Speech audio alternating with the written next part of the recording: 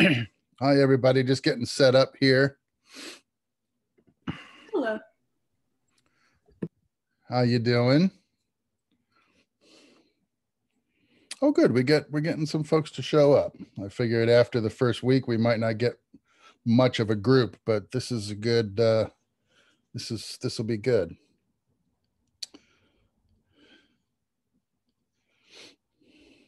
Okay. All righty. Let's see what we got here. Let's get out of that view there. That's there we go. Okie doke. And I'll pull up the chat over there. That works well. What else do I need to do here?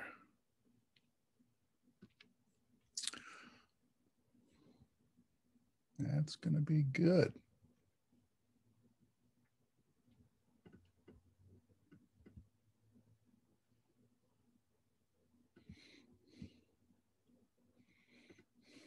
Okay. Stop it. All righty. So it's 1:30. I'm going to get going here in a minute. I'll just give it 1 or maybe 2 more minutes for folks to show up. But after that, I'm going to get going because I want to get through this and get your thoughts on some stuff, and then we'll proceed.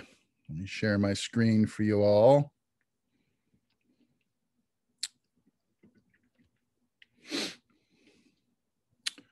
And how do I get back to? Okay. So we are, where are we at? We're in week 1.5. So let's do this. Let's pick up where we left off. We were talking about premise. Premise was your reading assignment. So how did everybody feel about Lahush Egri?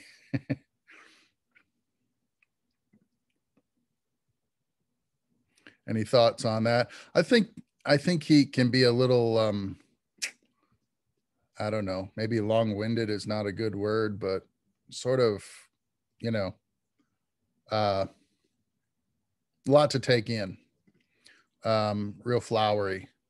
But his chapter on premise, I think, was the most complete, succinct definition, I think. And none of the other books seem to really go as deeply into that topic as he did. So that was really important for you guys, I think, to hear Lahush's, side of that story. So, and the key points were just whatever you want to call it, your proposal for your story. What are you offering your audience? What conclusion are you trying to get to?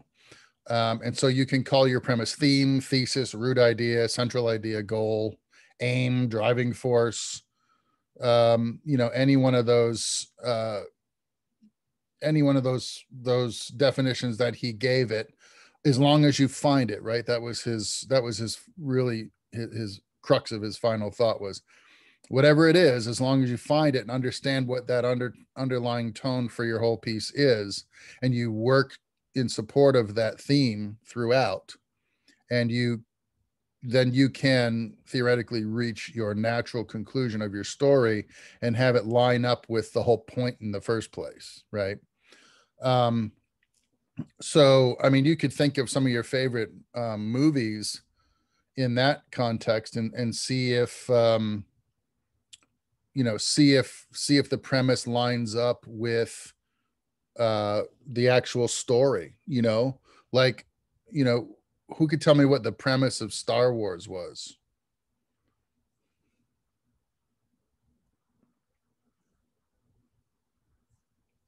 Anyone? Do you want to take a stab at it?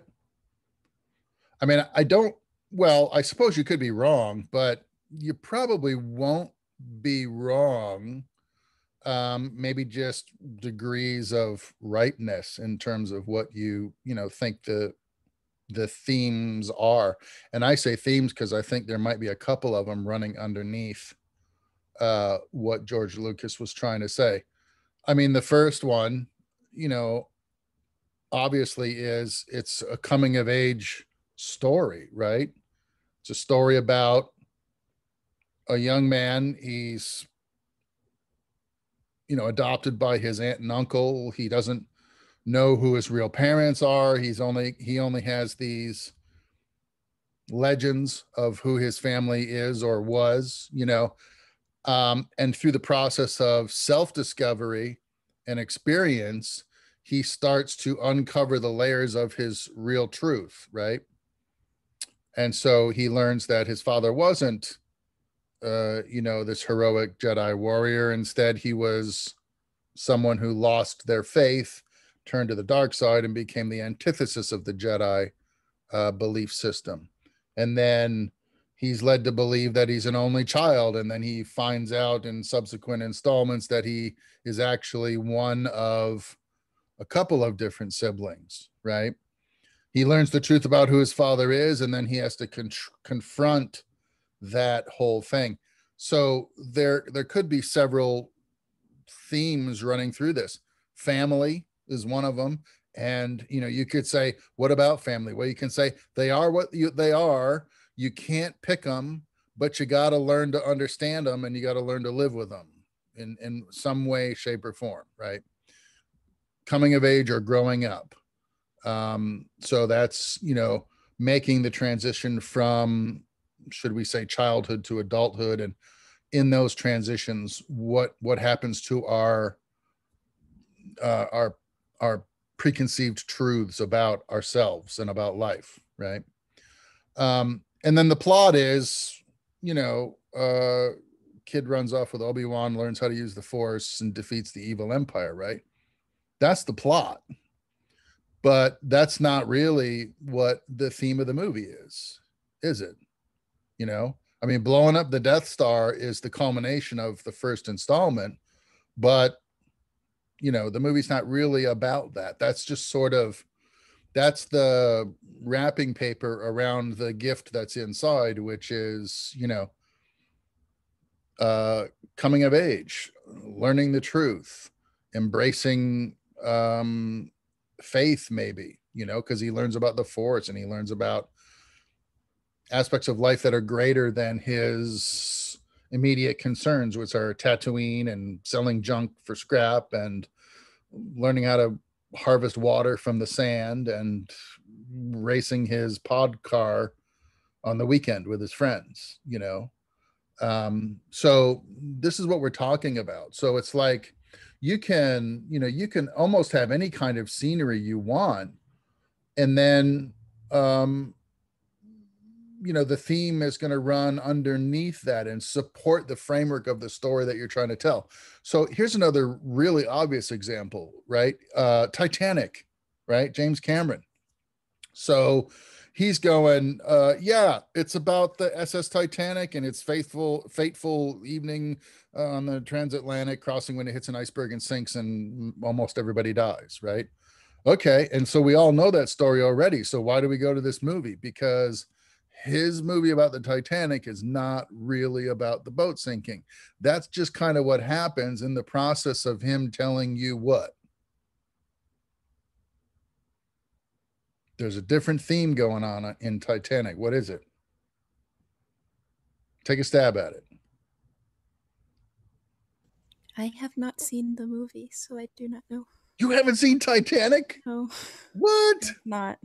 Man, you need to get out of this meeting right now and go to Netflix. What? It was an Academy Award sweep, and he gave his Best Picture award and said, I'm the king of the world. You don't remember that? Oh, for heaven's sake. Get Netflix, please. What do you think? Anybody else? Just so you know, I think a lot of people might be getting locked out of the meeting. That I had to quit and join twice before I got in. let's see if I can do anything about that. I'm not getting my admit. I usually get a pop-up window when it asks me if I want to let somebody in the meeting, and I'm not. Let's see if I stop screen sharing. Yeah, that happened to me too. I sat in the waiting room for about 5 minutes, and then I quit and relaunched the meeting and sat in the waiting room for about 5 more, and then quit and relaunched the meeting, and I got in. I'm really glad you said something, because I didn't get the pop-up window, but when I sort of induced it to show up, I got a window. So technology, you gotta love it. Yeah. I can't for the life of me. Here we go. Yeah, it just seemed like there were not many people here, and that was probably going to be a reason why. Right? Yeah, it was like, well, I guess everybody just turned it on autopilot and went to watch whatever, the Flintstones or whatever. Yeah, thanks for saying that. That's really helpful, because I dropped the ball. Cool. Okay. I think that's gonna do it. Is everybody here that wants to be here now? Looks like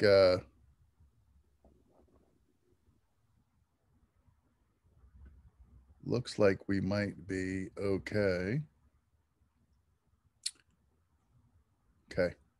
So now we've got yeah, looks like we got quite a bit more folks here now.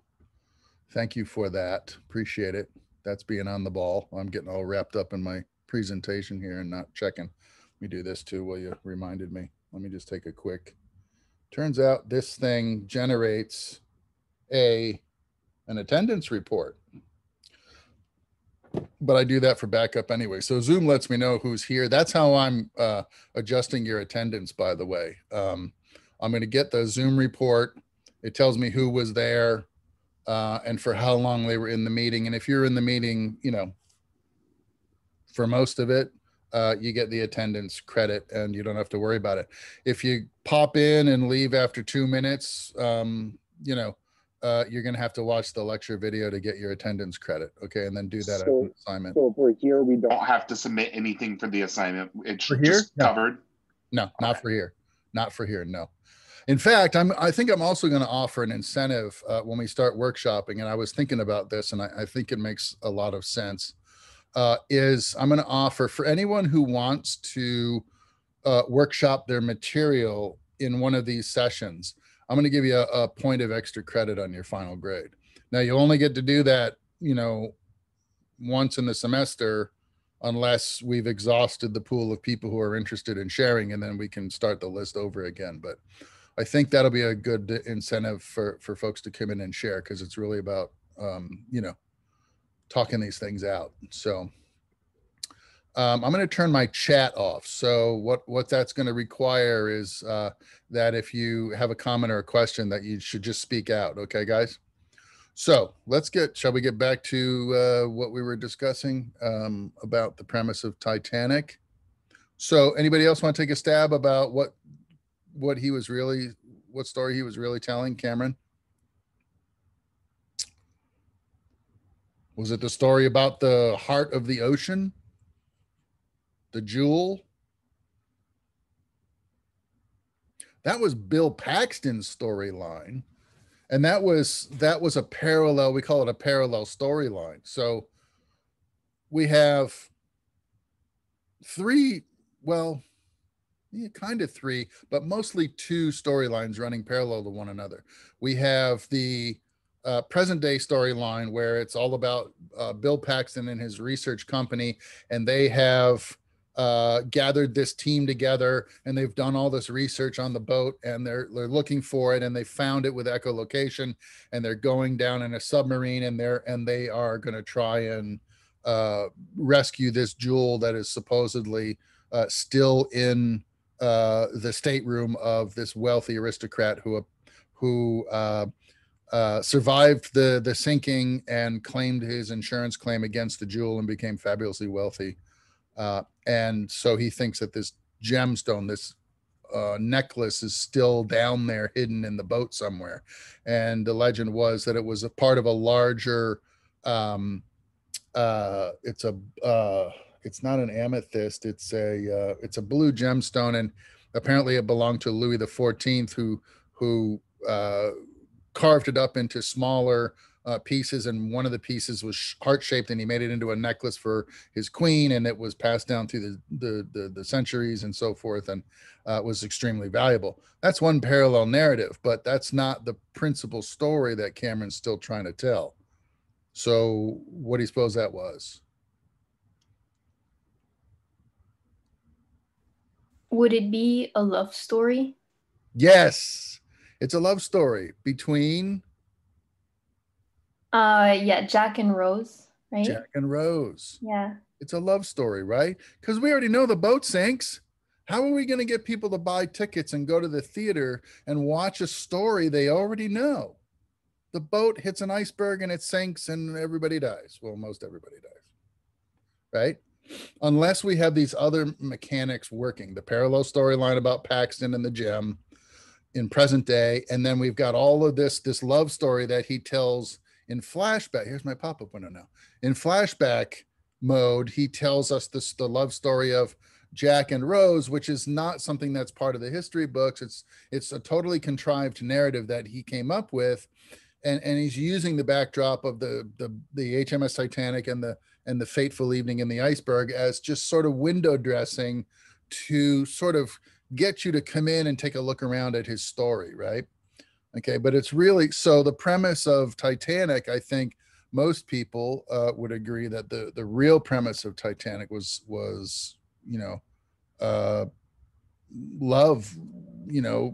that lasts beyond death, true love, right? And we kind of see that resolution of the premise in one particular way. At the end of the movie, something really important kind of happens, right? And we get this nice montage of, we see the hearth in Rose's home in present day, and it's the photographs that represent a life that was spared in this horrible moment, and a life in service to a memory of her dead loved one, which is to take every possible advantage of every moment that you're given, because life is fleeting, right?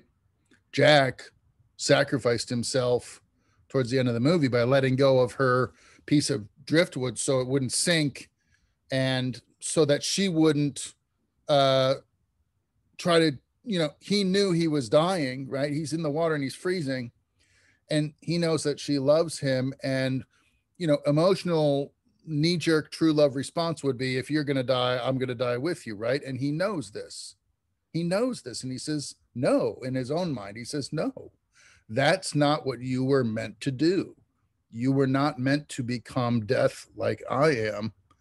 And so he sacrifices himself. He lets go, and he makes her promise not to let go, right?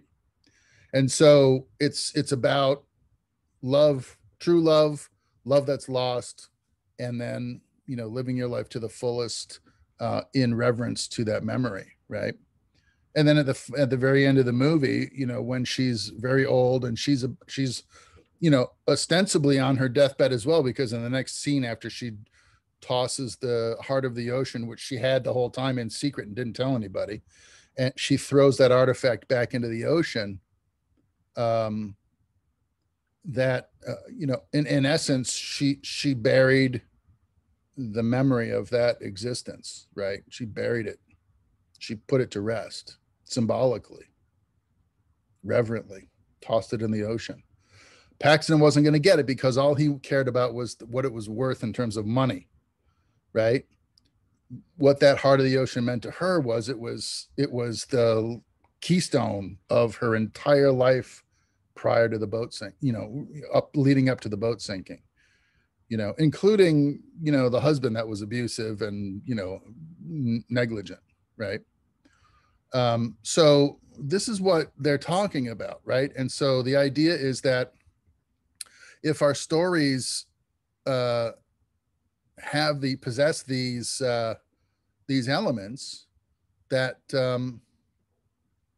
it makes for a much more rewarding experience for the audience than simply talking about the boat sinking. I'm trying to get that window out of my way, and I can't seem to do it. Do you guys see this attendance window right here? Okay, you just see my presentation screen? Oh, good. Okay, good. Then I can work around that. Okay.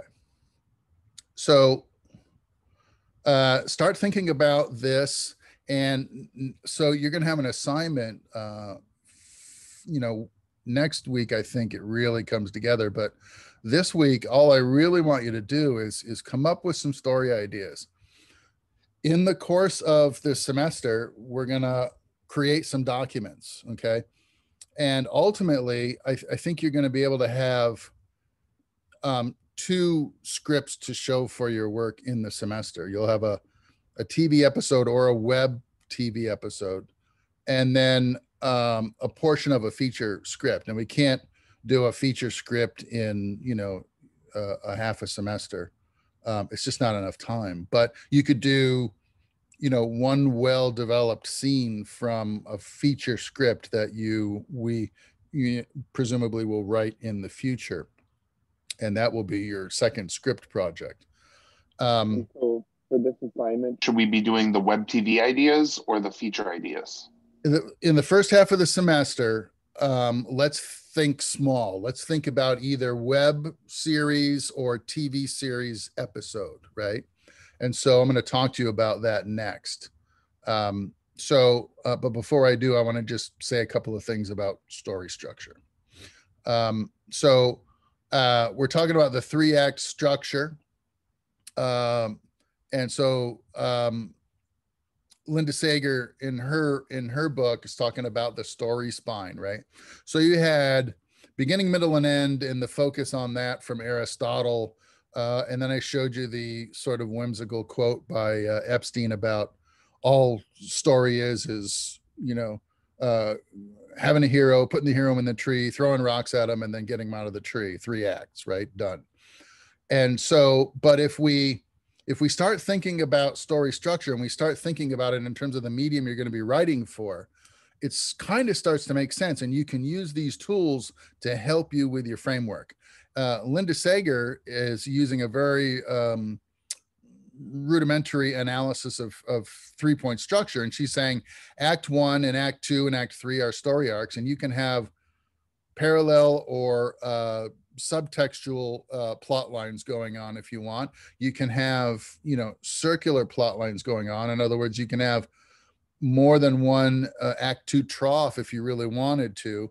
But if we think about television, we're going to find that this 3-act structure here fits pretty well. And there's another I want to talk to you about, which is Michael Hoag's take on the 3-act structure as well. But here, let's just talk about it in terms of the setup and then the first turning point or inciting incident. Okay. So we have a setup, we have a world, we have characters, and then something happens to launch our story into motion. Right. And then we have this whole second act where we have the conflict and the confrontations, and we have maybe, a secondary inciting incident, or we have a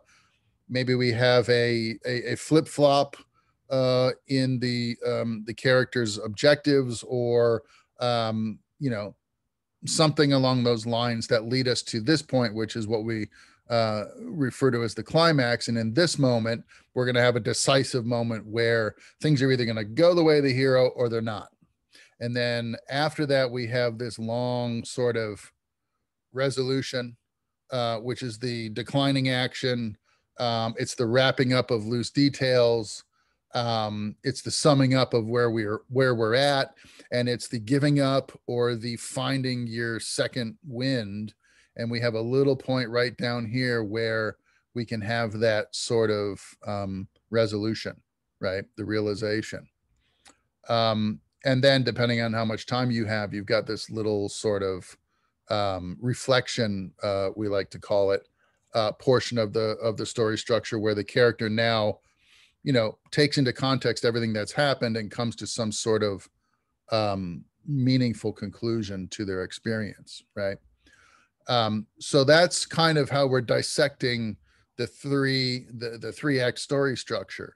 Now, Michael Hogue is taking the 3 acts and then he's splitting it up and he's creating finer points in each of these acts. He's saying each act might consist of multiple things that are happening, right? So in the first act, we find the characters in their natural world, and we see them functioning in that world as adjusted characters to that environment. But then at the very end of the act, right before, we think that there's not much more we can say, bang, something happens, an inciting incident, okay, a new situation, in other words. And that brings us to our first division, which leads us into Act 2. And Act 2 is going to be all about understanding or recognizing the incident, deciding what action to take, maybe vacillating about your decision. Do I want to deal with it or not? Yes, I do. And then putting that plan into motion and what happens, right? And that takes you all the way to a climax. And in the climax, we see, the plan has played out. These are the individuals that have been affected by it. There's one of 2 outcomes, and we think it's one. And then we start taking the denouement, we call it, the slow, steady slope that declines into a comfortable resolution, right? And it's the wrapping up, the summing up of everything that's happened.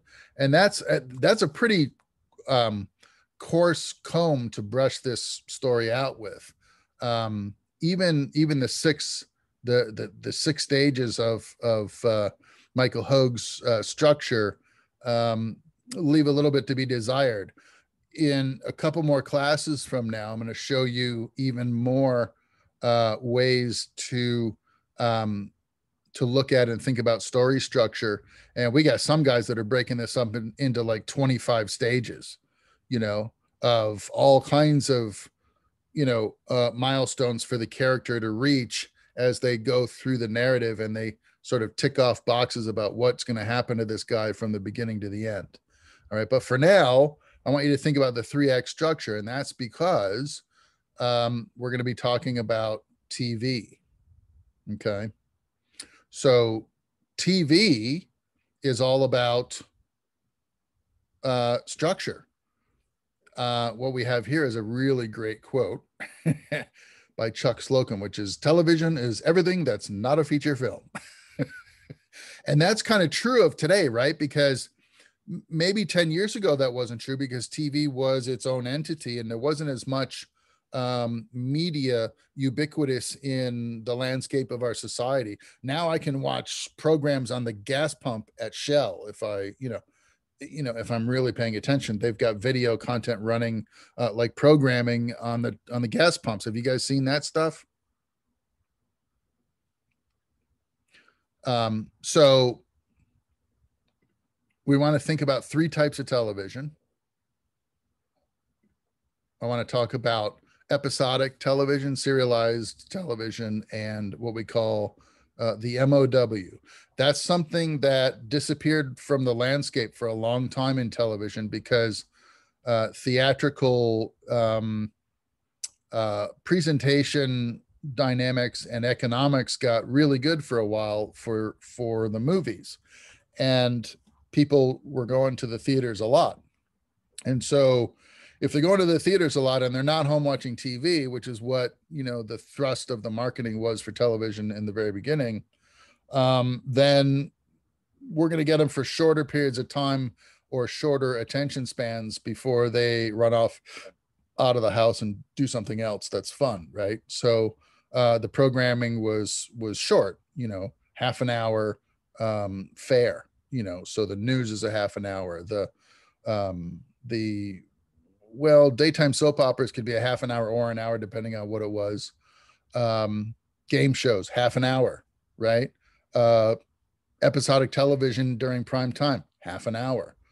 They would have some 1 hour dramatic content on television, and then they would have the MOW. The difference between the MOW, which stands for movie of the week, and a TV show that has 1 hour content is that the TV show that has 1 hour content is either episodic or serialized content. In other words, the stories relate to one another from week to week in some way.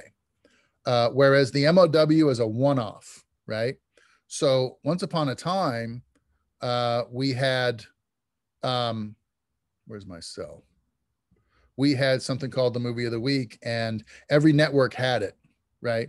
It was like, before we had, 300 channels of television, and before we had a 24-hour news and entertainment cycle, we had a 12-hour, and the 12-hour wasn't even getting filled with content at that point.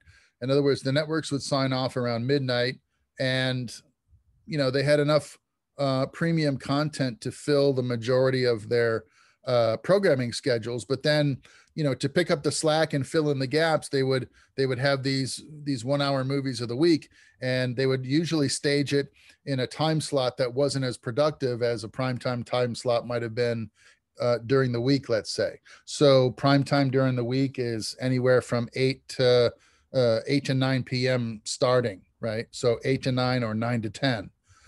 7 to 8 a lot of times was reserved for reruns or for lead ups, like they would show the last episode of the TV show from last week before they show you the current episode, stuff like that. And then 8 to 9 was the premium primetime spot. That was when they thought most Americans are watching television, from 8 to 9 for entertainment. And then after 9, you start losing your audience to people that are going to bed. Right. But that wasn't happening every day. So Monday night, there was a movie of the week. A lot of times there was a movie of the week Sunday. So here's NBC Monday night at the movies. Here's ABC Sunday night at the movies. Right. CBS Sunday night at the movies. Right. And there was also, I think at one point, a Thursday night movie of the week for a while. But then as broadcasting, got better and it evolved and we created more channels and more content, we slowly but surely, we lost the need for having this sort of filler content. And the movie of the week kind of went the way of the dodo bird. But now it's kind of coming back, because we can have a 1 hour television movie and we can present it on a channel like Hallmark. So you might get a 1 hour movie on the Hallmark channel. The Hallmark channel might be, 24 hours a day of MOWs. And so they can put 24 movies on TV every day, or, minus commercial breaks and advertisements and stuff. So what cable has done is created channels where the MOW will live again, kind of in another form, an evolved form of the 1 hour and now 2 hour standalone content, one story for an hour or 2 hours. So if you think about the kind of script you're writing, and then think about the structure that you're going to use, the 3-act structure works really good for episodic or serialized content. It's okay for the MOW, but the MOW, I'll explain to you in a minute, needs a finer tooth comb to sort of tease out the story. And that's because of the time allotment, right? So episodic television, probably 30 minutes. Okay. So Happy Days, was Happy Days a half an hour or an hour? I think it was a half an hour show. All the same characters every week, but every week the story is completely separate from the story they showed you last week and the story you'll see next week. So it's its own story, but it's in the half an hour framework with all of the same characters that you see every week recurring, right? The serialized content, let's say Little House on the Prairie. Okay. Again, the same characters every week, the same world every week, just like Happy Days, the same world every week. Milwaukee, right? Little House on the Prairie, Walnut Grove, Minnesota, same characters. And then what happens to them in that hour may relate to something that happened to them last week in that hour. And if it doesn't relate directly, it relates somehow indirectly. Like, you know, if Michael Landon's character repairs the barn last week, then this week when we see Little House on the Prairie, we're not going to see the barn broken again. We're going to see the barn repaired. So in that sense, the world is evolving, and we're seeing it evolve because it's a serialized piece of content. So do you understand the difference between those two nomenclatures? So episodic means same characters, same world, but individual separate narratives every week. Serialized, same world, same characters, and the stories relate somehow week to week. They could either be directly chronologically related, like something happens to Laura Ingalls in January week 1, and in January week 2, the consequences of what happened last week start happening to Laura this week, right? And so it keeps going. Or, you know, there was a whole storyline at one point where she grew up and got married. And so it was sort of the progression leading to that story, parallel storyline. And every week you saw it get, you know, more and more advanced. So serialized content, the episodes relate to one another. And then the MOW is a one-off standalone. One world, one set of characters, and one narrative that you're only going to see this one time for an hour or maybe two, and that's it. Okay. And interestingly enough, the MOW had it had a two-pronged value to the networks. A lot of MOWs were also what we call pilot episodes. And a pilot episode, anybody know what a pilot episode is? You're going to learn this next week. Anybody know what a pilot episode is? It's like the first episode when you're trying to launch a series. And it's The usually first, yeah, exactly. It's the first episode in a proposed television product that will be either episodic or serial. And if it doesn't get what we call picked up, right, it stays in MOW and it's in the network's catalog. It's something they can show when they preempt some other TV show, for instance, for some reason. You know what preempting means? Preempting means you got a regularly scheduled TV show, right? And things are going fine, but you got a real narrow schedule where what you shot last week is airing this week, real tight, right? And then somebody in the cast gets COVID-19 and they can't work. Well, now you don't have a show to show this week. So that creates a gap in the time slot, right? Black air, no good. So they'll take that time slot and they'll go to the catalog and say, what do we got? There's 60 minutes that we can slug in on Tuesday night because so-and-so from such and such a TV show got COVID-19 and they're not shooting. Oh, we got an MOW that didn't get picked up from last sweep season in September of last year. Let's slug that in and show it and keep our ratings going and everybody's happy and we don't have dead air. And that's what the MOWs do. They serve a sort of a dual purpose. They're a proposal for a longer running piece of content, and they're also a serviceable piece of content that the network can use for things like preempting. At the end of a season, let's say there used to be a couple of weeks between the end of an actual television show's season and the holidays at Christmas time.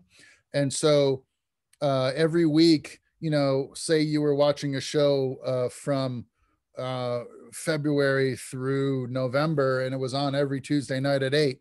But now it's the holidays, right? And your show is over. You already had the season finale episode, but there's still a slot open now on Tuesday night, and they got to put something in there. So that's when you start seeing reruns and you start seeing old television pilots that are now MOWs that get put into those time slots because their thinking is, well, it's the holidays anyway. They're probably out Christmas shopping. We already showed them the season finale. So for the diehard hardcore viewers, we'll give them something to watch at Tuesday at 8, but it's not going to be the show. The show's not going to come back. It's on hiatus for the holidays. It'll come back in February, after sweeps week. And sweeps week was always in January. They had one in January and one in September.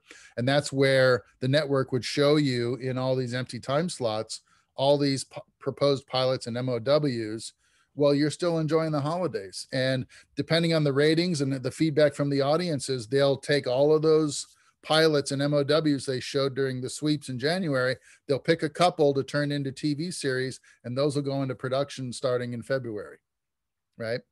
And so that's how the TV world kind of worked, right? And so it's based on this structure: episodic 30, serialized 60, and then MOWs at an hour or 2 hours.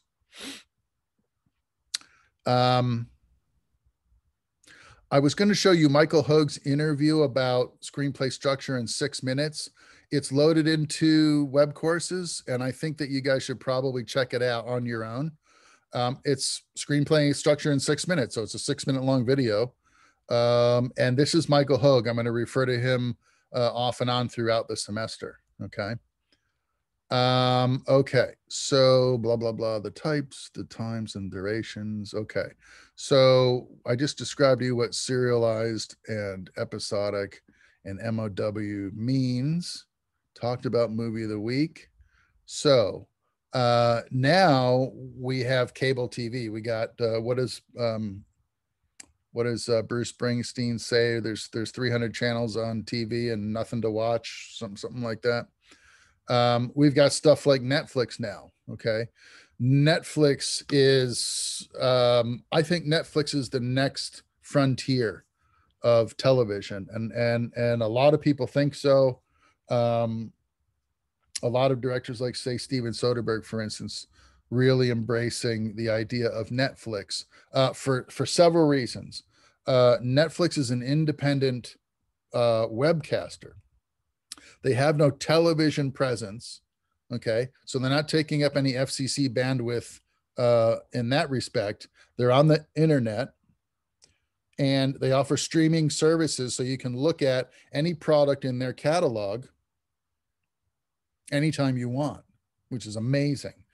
And now they also create their own content. So they're making their own content, putting it in their catalog, and then they're buying, leasing, renting other content from various places that are available on the open market, and they put that in their catalog as well. And so you can pick pretty much from a huge assortment of things to watch on Netflix, which has opened up kind of this fourth dimension in terms of television, right? So we got what happens on the airwaves throughout the week on network broadcast television, and then we've got this whole streaming entity that exists outside of that realm, like the fourth dimension or something.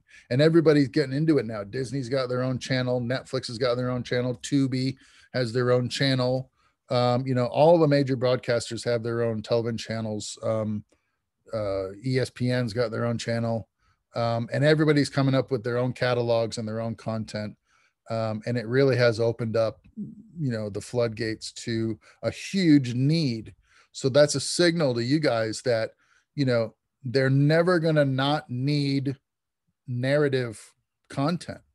They're always going to need stories to tell, unless it's football, which is, essentially reality TV. But even reality TV will oftentimes need at least a framework that the characters are working within while they improvise from episode to episode, like Survivor, let's say. Survivor, Pacific Island, the theme is you're on an island and you're marooned there, and you get a couple of things, a pocket knife and a flashlight and something else, and that's it. And what are you going to do with all those things for 6 weeks or 8 weeks, right? So interesting possibilities that are being opened from Netflix and then from YouTube as well. So even YouTube has their own channel now, and they're creating their own original content, which you can subscribe to. And everybody wants a few dollars. YouTube wants, I think, $19.95. Netflix wants $14.95. HBO wants $14.95. By the time you add all that up, it's kind of the same amount of money you spent on one premium cable package, but I think you get infinitely more content to look at for the same amount of money. So if you're still spending $150 a month on television, at least you have maybe 10 different sources of content that might have huge catalogs that offer way more story potential than the networks ever did. This is also something I think you should check out on your own. Do you guys know Film Riot? Do you know the guys over there? They're awful good young guys, and they put out some pretty helpful stuff. They did a small independent feature the year before last, and he uses that sort of as a backdrop to talk about story structure. I've loaded that into web courses as well for you to check out, but I'm going to keep moving through the presentation here. So, okay, we're talking about web content now, and we're talking about the idea that web content, when it first started happening, there was a lot of research and there was a lot of experimentation going on. And I remember when I had my production company in Los Angeles, one of the areas that we were going to be working in was web content. And we were talking with, entities like Current TV.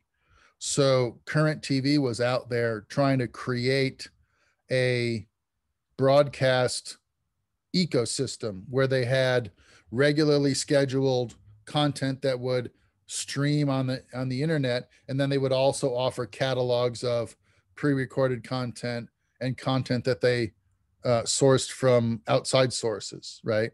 But the interesting thing about Current TV was they were talking about a story arc of about 4 to 7 minutes for their content, right? So television was still in the 30-minute, 60-minute sort of total running time mindset. And what Current TV did was they did a lot of market research, and they found, they looked at things like, the average attention span of somebody on the internet. How long do they hover on a website before they get bored, disinterested, and move on to something else, right? And so they got answers that were anywhere from 3 minutes to 11 minutes, really. And so they said, well, it's hard enough to wrap your head around content that is a third as long as the shortest episode of television, let alone 3 minutes, and tell a story in 3 minutes that's complete from beginning to end. But maybe in 4 minutes, and let's create a window, let's say 4 to 7 minutes. So we don't want to risk creating a 10 or 11-minute content if that represents the maximum amount of time that viewers are going to hang out on our site. Because if they don't like what they see, they're not going to hang around for the first one anyway, let alone 10 more. So let's not go that long. Let's say 4 to 7 minutes. And so we're going to look for content, create content, solicit content that'll fit in a 4 to 7 minute window. And we're going to stream that on the internet at Current TV. And that was like the first kind of exposure that we had, at least at my company, to what internet broadcasting was going to become. And I think then YouTube sort of became a framework for that, because a lot of the same research applies to YouTube videos. So there are, some videos on YouTube that are half an hour long or an hour long, especially if it's a copy of some pre-existing content like a TV show. But if it's original video for the web, tends to be 8 to 10 minutes, 6 to 10 minutes, doesn't it? So they weren't too far off 25 years ago when Current TV was looking at this ecosystem, the landscape of the internet, and figuring out how long videos are going to be. It's still kind of ringing true. And that either tells me that they were really, really super smart and knew what they were doing, or people's tendencies haven't changed much in terms of how they consume content. But I think it's a combination of the two, because I know that personally my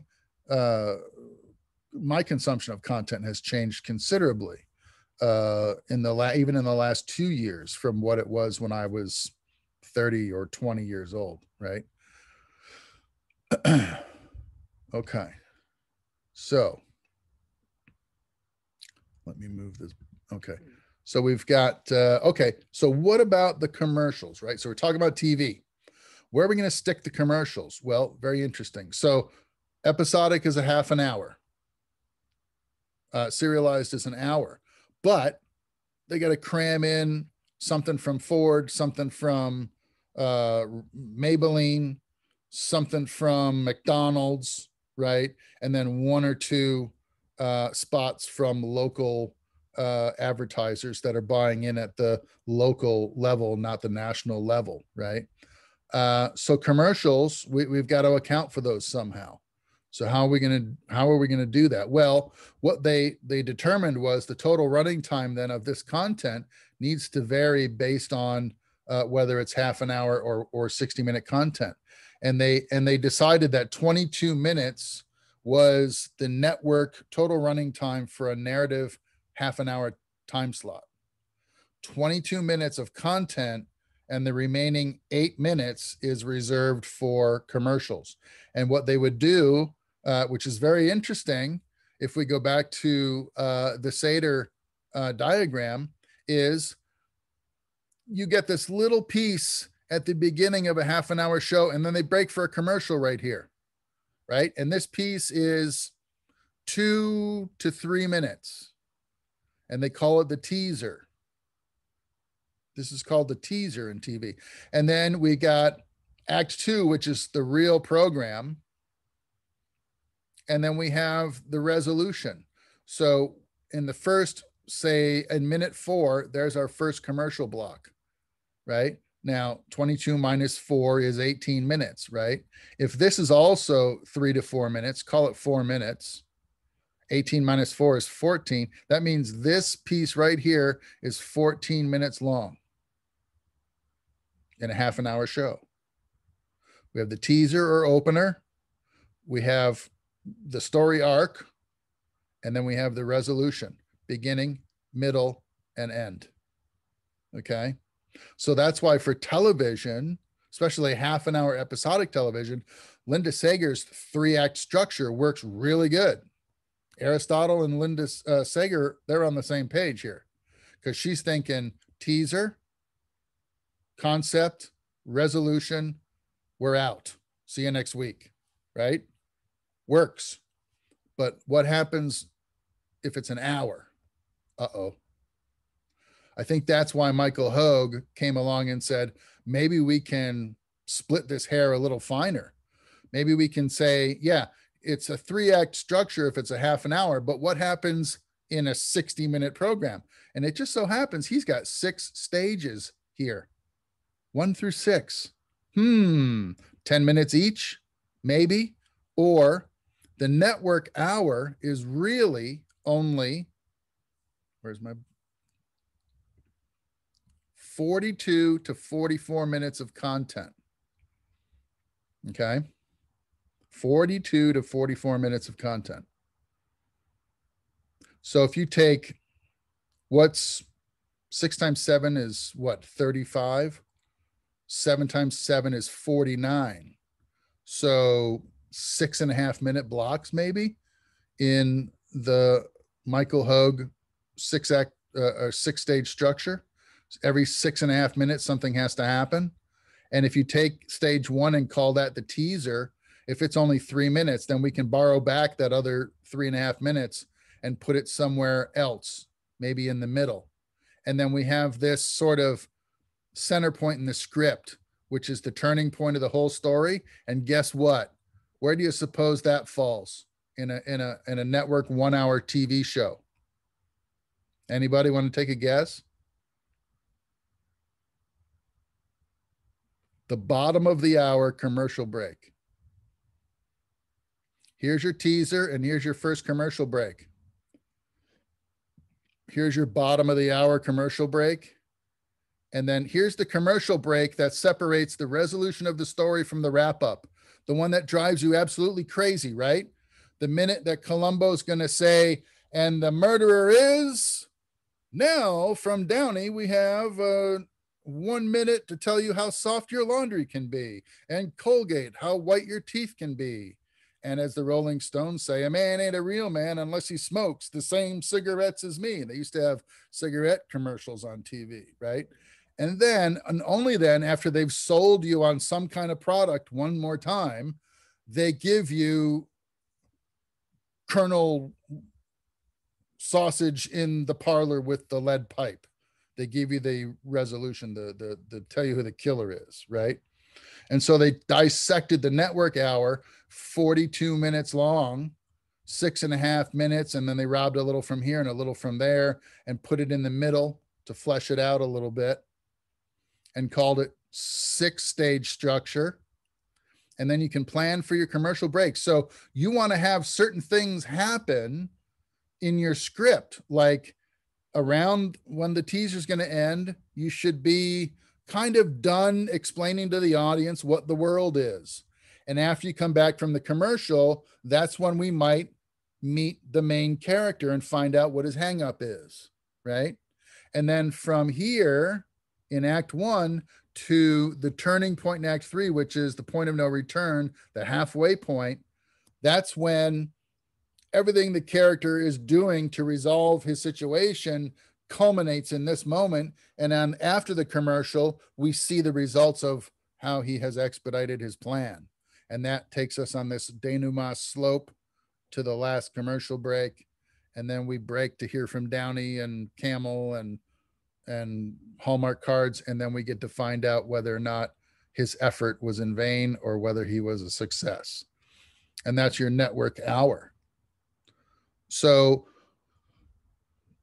TV, you're writing a story that has to fit within the context of the marketing strategy, which is television commercials that are selling consumers things that they may or may not need, but that's the cost of admission, right? That's the ante.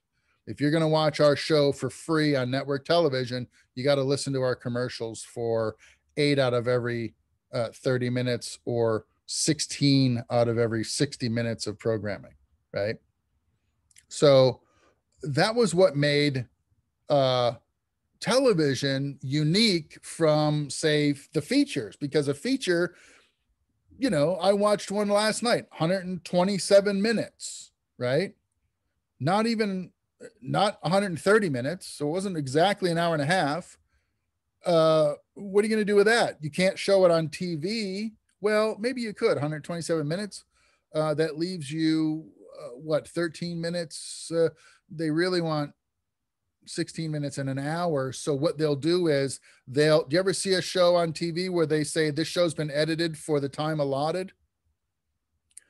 So they'll take that oddly timed feature film that they want to show as a movie of the week, and they'll cut just enough out of the story points or action that you probably won't miss anyway, to make room for the commercial requirement, which is for 2 hours. How many minutes of a 2-hour show are actually commercials? You got to do the math. If we talk about the 42-minute standard, then it's 18 minutes per hour, right? That's 36 minutes of commercials in a 2-hour show. That's a lot of time. So they might look at that half an hour movie and say, we could make that a 2-hour movie of the week if we just chop out 6 minutes of superfluous story somewhere in the narrative that the viewers will never miss. And a lot of times, you know what that ended up being in terms of network exhibition? Take a guess. What do you think? What do you think they were snipping out first? Credits. Credits, yeah. What else? There's an entity that's looking at everything that gets broadcast on TV, and they're making value judgments. What entity am I talking about?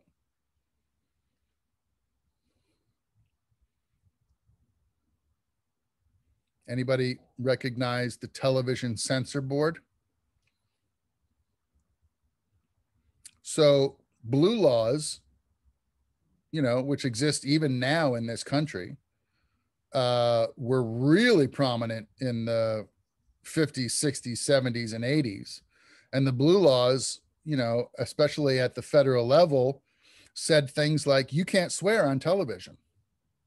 It's against the censor guidelines. And if you have swearing in your movie or your show, you've either got to bleep it out, or we're going to edit it out, or we're just going to say your show isn't approved for television broadcast. So some of the stuff they're looking for then to chop out of that hour-and-a-half movie: swear words, gratuitous violence or bloody violence, and sex, right? And then credits. So they have all that stuff to look for and opportunities to chop stuff out, right? To gain back the time they need for the commercial breaks. Okay. But the idea is you're writing a story structured around the marketing economics of the network. So it's 22 minutes for a half an hour show, and it's 42 minutes for an hour. Now, can anybody tell me how that relates to your scripted content in terms of how many pages you need to supply to the network?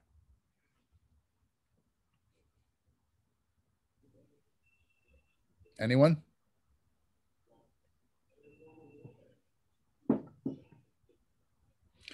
We have a, I don't know if it's a, well, it's a proven theory at this point. We have a saying in the industry: 1 page of scripted content equals 1 minute of screen time. 1 page of content equals 1 minute of screen time. So if I'm writing in a half an hour TV show, episodic, how many pages do I need to have in my script? Minimum 22 pages, right? Plus a title page and stuff like that. So you never want to give somebody exactly what they need, right? You always want to have a contingency. So if you had to supply a script for a half an hour TV show and you knew that they were going to carve 22 minutes out of your show, out of your story, you'd probably want to give them a 24, 25 page script. So you have a couple of extra minutes there to play with. So if you've written in some content that maybe they look at and they say, you know, this scene's running a little slow, we can cut a minute out of this and, you know, slug it into our 8:30 time slot perfectly. Then you've given them something to work with. But if it's exactly 22 pages, then they've got to take it all at face value. And if there's something wrong that has to be cut out, like a swear word or somebody bleeding the wrong way from getting shot, and they need to cut that out for the censors, then basically you have given them a script that doesn't fulfill the time slot. So you got to give them a little extra. So you give them 24, 25 page script, and that's going to fit into 22 scripted minutes perfectly. And the same thing with a 1 hour show. So if it's 42 minutes plus commercials, your script should be about 45 pages. Okay. And that'll guarantee that you can make it, you know, beginning to end, front to back, plus commercials, and not have any dead air. Okay.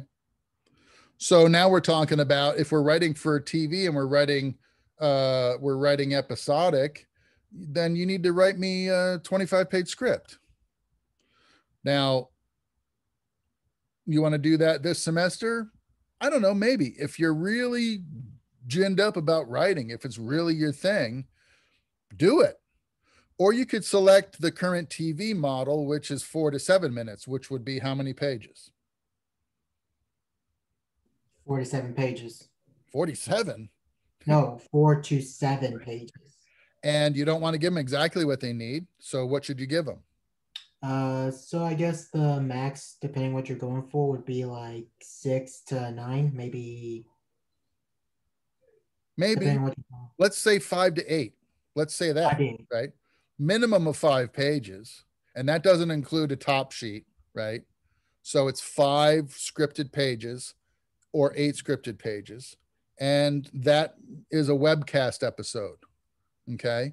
So if you're doing that, I can give you a couple examples. So here's a couple shows that I worked on as a producer and as a cinematographer. I did stuff for Burn Notice on USA TV, and they wanted to have an offshoot program from the 1 hour network event of Burn Notice, but they wanted it to be a web broadcast show. It was going to have visitations by regular characters from the TV show, and then it was going to have its own set of unique characters for what they called covert ops, which was the name of the Burn Notice broadcast webcast show. So they had recurring content weekly that ran parallel to Burn Notice on USA Network as a 1-hour show. They had there was a 7-minute show running on the internet called Covert Ops. And so we did that at my company, and I shot the first the pilot episode, and I also shot a bunch of stuff for yet another spinoff, which was a video game you could play on your cell phone that again had characters from Covert Ops doing things, little activities that you could maneuver these characters through. Diffusing a bomb was one of them. Finding the secret plan was one of them. Rescuing a hostage was one of them, right? And you could play this game on your cell phone, and we were shooting content for that, real video elements that were then getting animated into this yet another spin-off. And, you know, the whole thing was all virtual. It was all for the internet.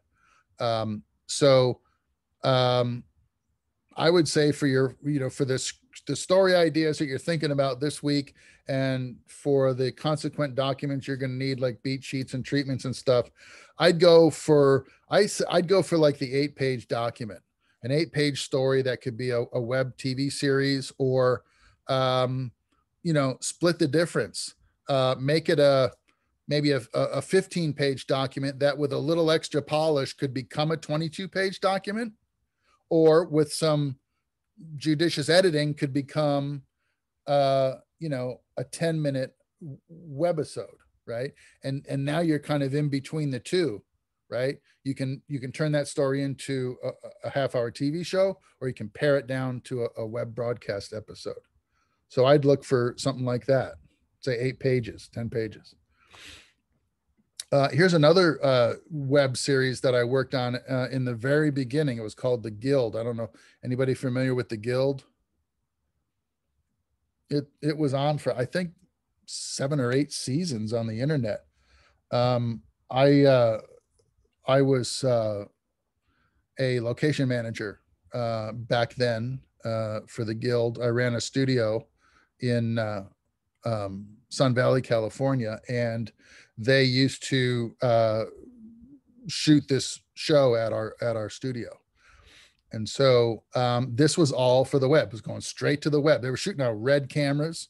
You know, we had the stage that they were using. That was my A stage, which was 9,000 square foot production space with 30 by 60 green screen, pipe grid, and full lighting and camera packages. And they were using all that gear and all that infrastructure and assets to create this web series called The Guild. And it was pretty fun. It was all green screen, you know, characters with actual costumes and actual makeup. And then they were always in virtual environments. So pretty interesting. So that's kind of my sort of getting your feet wet introduction to this process. I'm recording this episode. I'll put it on there. You can watch it again if you need to, just to wrap your head around this. I decided not to show you the videos just for the sake of time. So, because I want to let you go here in a minute or so. But I wanted you to get a sense of what the television industry is doing in terms of creating the content. Okay. A lot of thought is going into this. There are some definite structures involved. There is marketing to consider. And so all of those things together sort of start determining what kind of content you can put on TV in a time slot like 30 minutes, you know. Dramatic narrative kind of doesn't have enough time to unfold in 30 minutes before you got to let people go and see them next week. So drama usually fits into the 1-hour serialized space. And so what do you suppose goes in a half-hour space?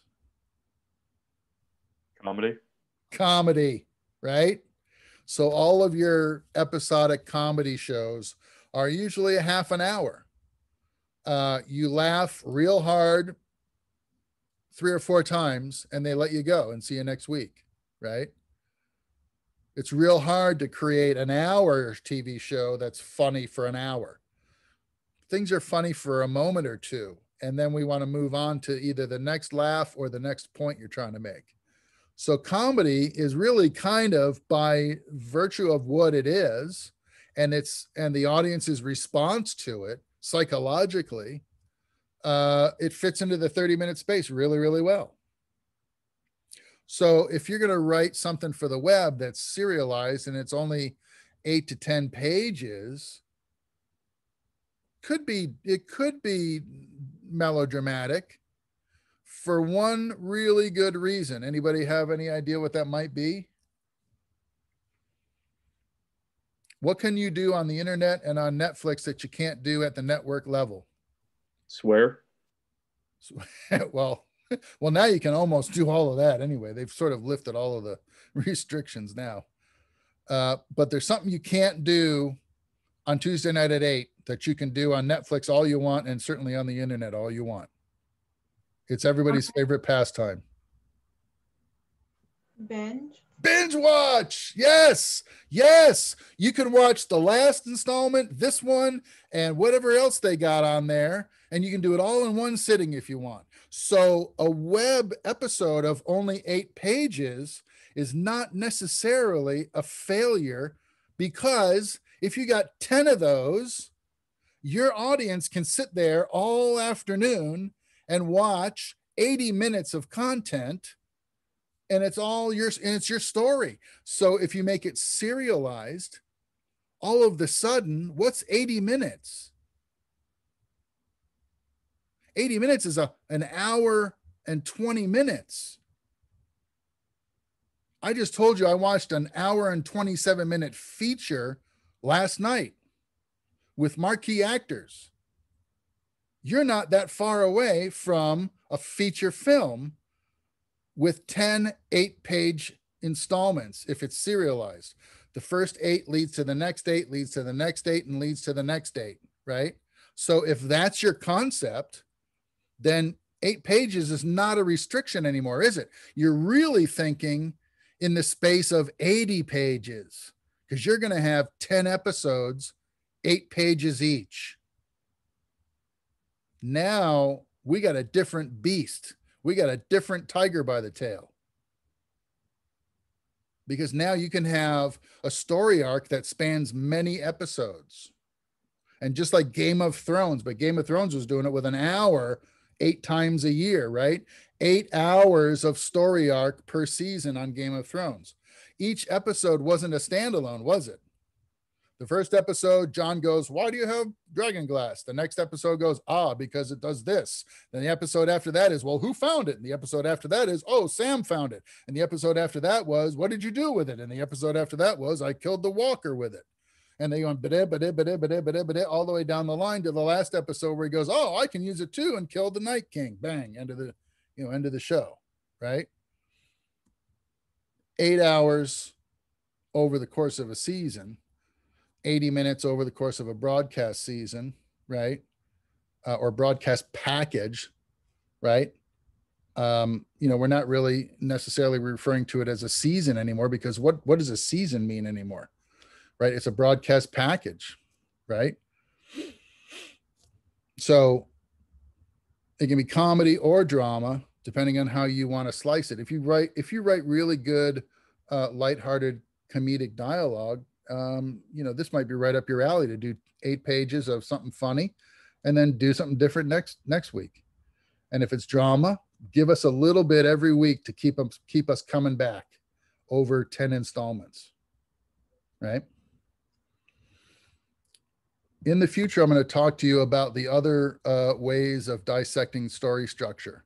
So we've got Sid Field. He did the Save the Cat, I think. Michael Hogue, who you're already looking at. Robert McKee wrote the book Story, which is really popular. I'm not pulling from McKee's work particularly in this class, although I'm showing you some stuff from lessons from the screenplay, and he does use a lot of McKee's advice. We talked about Linda Sager, John Truby, and Christopher Vogler. He's the one who wrote The Writer's Journey, which is a sacred volume that almost every Hollywood writer has in their repertoire. So we're going to look at those concepts over the next couple of weeks anyway, and talk about that in greater scale. It looks like I'm doing okay. Your reading assignment for this week, couple of things. Number one, I want to talk about next week. I want to talk about story pitching. In other words, you've got a great idea, and now you've got a meeting at CBS next Thursday at 2 p.m. in Burbank, and you got to talk to a studio exec about your idea, see if they want to fund it and make it a TV show. So how are you going to handle that conversation? What are you going to say? What kind of materials are you going to bring to the table? How are you going to present your idea? Right? We can package that up and we call it a pitch, elevator pitch, but we call it a pitch meeting. Okay. So I want you to watch this video in advance of next week's class. It's from a writer. His name is Shane Stanley, and it's called Producers Don't Want to Read Your Script, but here's what they do want. And he's talking about what you should put in your pitch package. Okay. It's a 20-minute video, and I don't want to burn class time on a 20-minute video. So if you watch it in advance of next week's class, then you'll have those sort of concepts rattling around in there, and then we confirm it all up. And then I need you to read chapter 1 in a different book this week. It's the writing the TV drama series, and it's in your library. It's a PDF. So read the first chapter. It's What's So Special About TV Drama is the name of the chapter. Okay.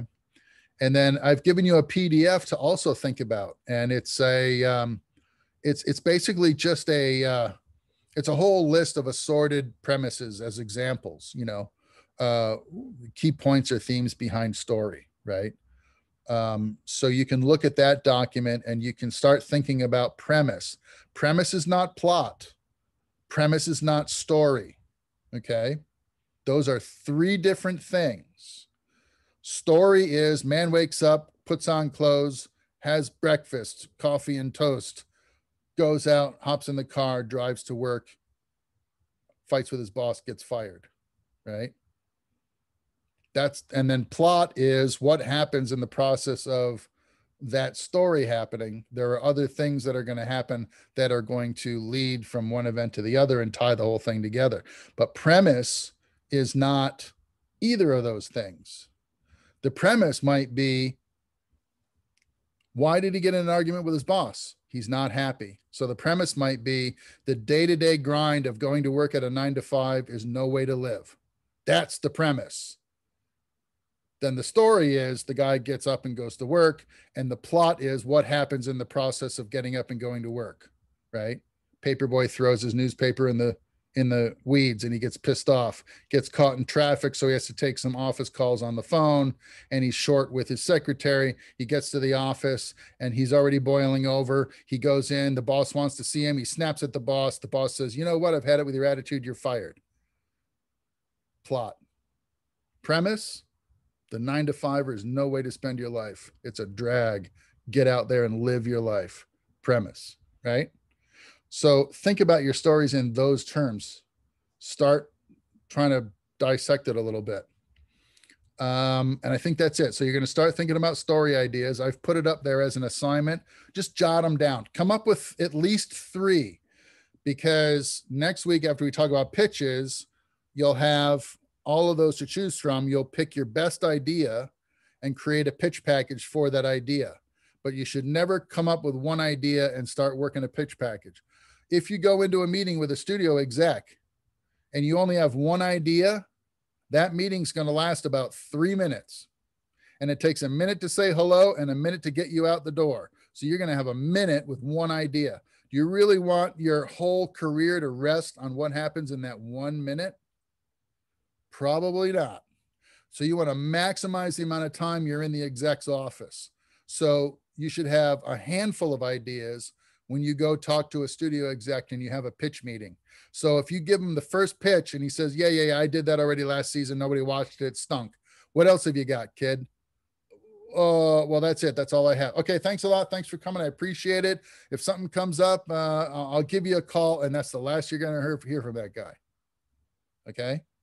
But if he says, what else have you got? And you say, well, if I got this other thing, it's a half an hour comedy. It's about this and this and this. Here's a one sheet. This is what it's about. This is what I think who the audience is.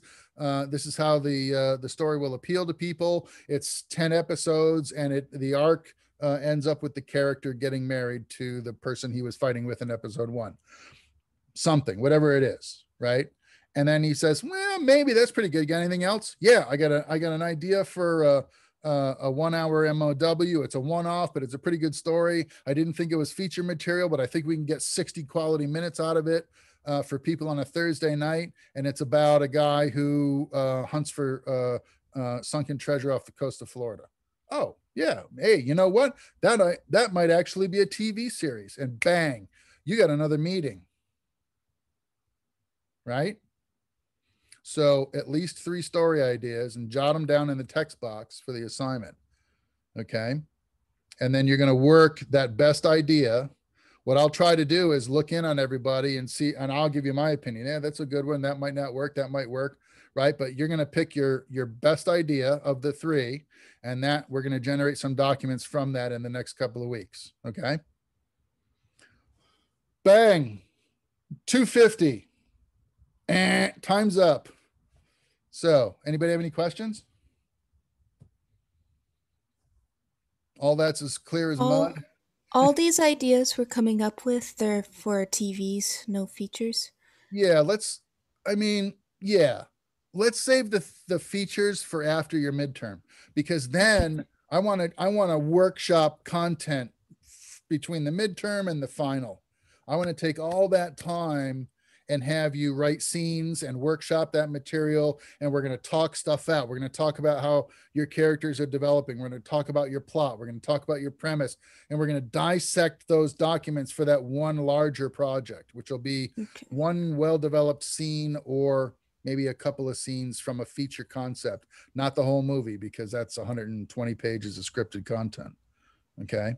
So in the beginning of the course, let's think broadcast, TV, or web. And then after that, we'll switch our gears and talk about features. Okay. Cool. But the concepts we're doing, this is why I front loaded the class. The concepts we're talking about for the first 4 or 5 weeks apply to either situation, because character development is the same, whether it's a feature or a TV show. Plot development is the same. Okay. All these things are the same. The structures might be broken down more finely for a feature. Okay. But it's still, we're talking about structure, talking about premise, talking about characters, character development, subtext, all the things we're going to look at for the first 4 weeks, we can apply to feature writing after the midterm. And you're also going to apply them on the fly to your TV product you're going to produce in the first half. Okay. Does that make sense? Cool. I hope that you guys have fun, because I'm really excited to see what you guys come up with. And if you want, if you're worried about workshopping, I'll do it with you. I'll dig up some of my stuff, some of my student work from my master's program, and I'll workshop it with you if you want, or I can put it up on the internet on web courses for you to look at and use it as an example. I'm giving you some of the same documents, and I'm finding you templates, so that this process of creating a beat sheet, let's say, creating a treatment, creating a plot synopsis, you're going to have prompts, things where you just fill these templates in with your information. You don't have to come up with a whole structured package all on your own. Okay. I wouldn't throw you into the fire quite like that. So you'll have templates to work from. And if you want to see examples of stuff that I did as a student, I can show you that too. Okay.